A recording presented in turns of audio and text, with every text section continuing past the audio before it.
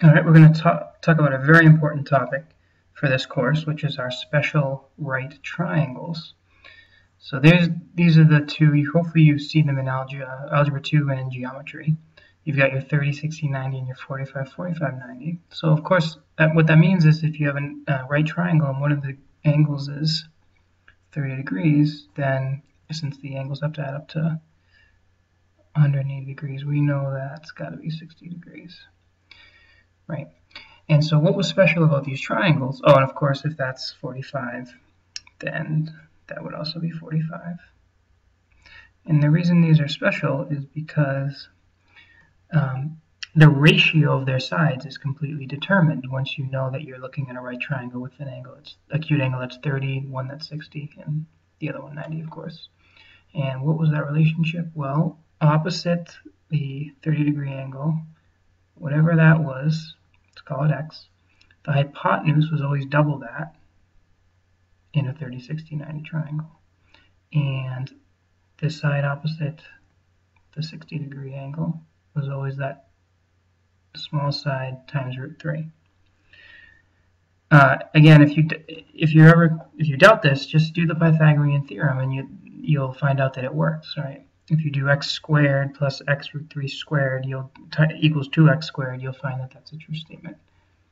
Okay, so we won't do that here just in the interest of time, but it is true. So now that we know the definition of those trig functions, we could, for instance, find the sine of 30 degrees. So the sine of 30 degrees is x divided by 2x, because it's by definition opposite over hypotenuse.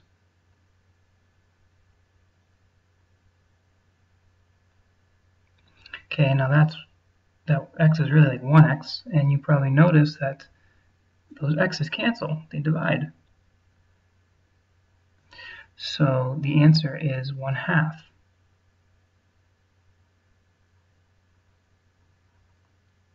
Okay, let's do another one. How about the cosine of 30 degrees? Well, the cosine of 30 degrees is equal to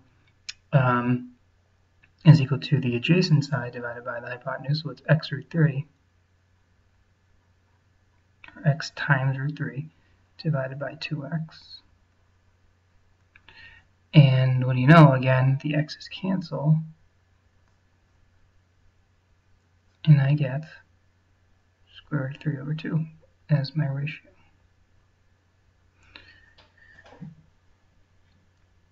So this brings me to an important question, and I'll write it down. Why bother with the x's? Why bother with the x's? Because they just keep dividing. So if we're doing sine, cosine, tangent, cosecant, we're not going to need to make our triangle our 30, 60, 90 triangles look like x, x root 3, and 2x. I mean, why would we?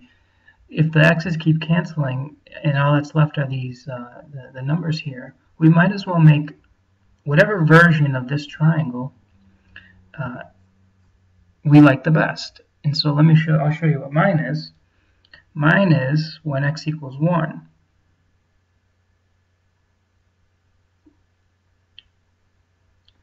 So when x equals 1, this is the picture you get. You get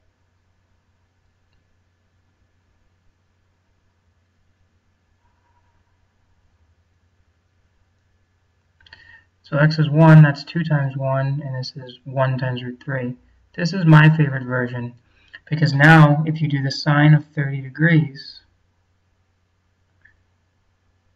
if you do the sine of 30 degrees, you get 1 over 2 immediately. If you do the cosine, you get root 3 over 2 immediately.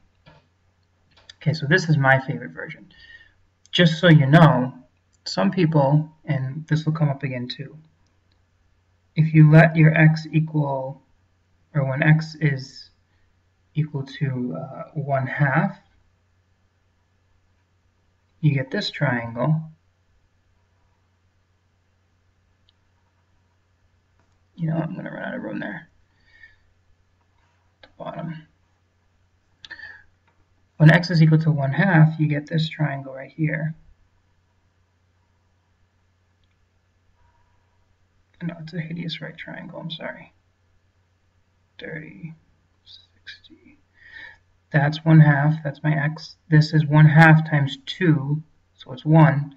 And this is 1/2 times root 3, which is, you can write as root 3 divided by 2. Right? 1/2 times root 3 is root 3 divided by 2. Some people like this one because if you do the sine of 30 degrees, you get 1/2 divided by 1. But that's just 1/2, right? And the divided by 1 was kind of unnecessary. So if you do this triangle, all you have to do is read off the opposite side for sine. And for cosine, root 3 over 2, it's the adjacent over hypotenuse, root 3 over 2 divided by 1. But you can just read off this one side here. Okay, so again, this blue one is my favorite, so I'll draw this most of the time. But there's a very important value, there's much value in this one here that I'll bring up. But just remember, you can let x be anything. You can let it be 5, 10, 1,000,000. The ratios will all work out the same. Okay, so and similarly, where our 45, 45, 90 triangle, opposite the 45, if we call that x, well, these two angles are the same, so the sides opposite them are the same, so that's x. And if you do the Pythagorean theorem, you'll find that this is x times root 2. And as we did before, if you do, the sine of 45 degrees, you get x over x root 2, right? The opposite over hypotenuse, but that's like a 1x, and my x's cancel.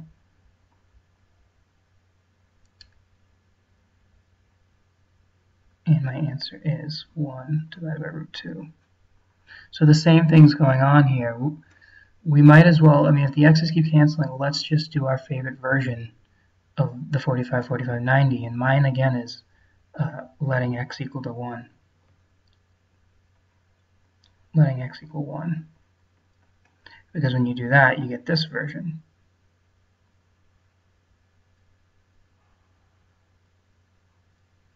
Again, this is not to scale. This is solely for, this is what you get, right, when x is 1, because 1 times root 2 is 1.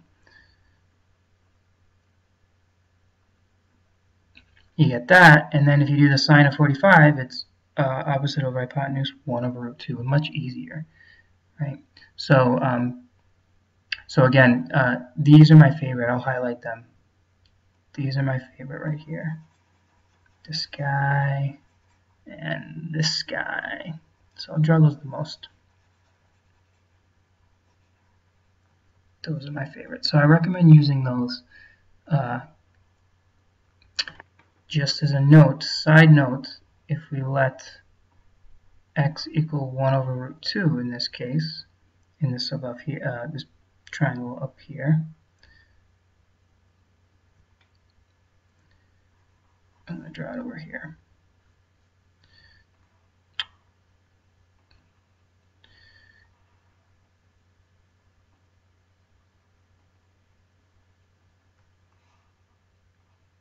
Well then, this is 1 over root 2, and this is 1 over root 2, and this is root 2 times 1 over root 2, but those are reciprocal, so that's just a 1.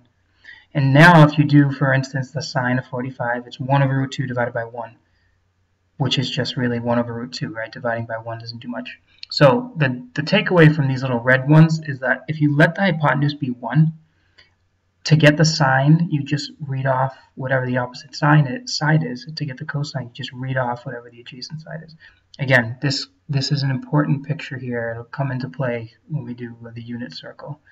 But as far as I'm concerned, you can get your answers by drawing these two yellow versions. These are my favorite versions of the triangle because they're very easy to read off to get the sine, cosine, tangent, etc. All right.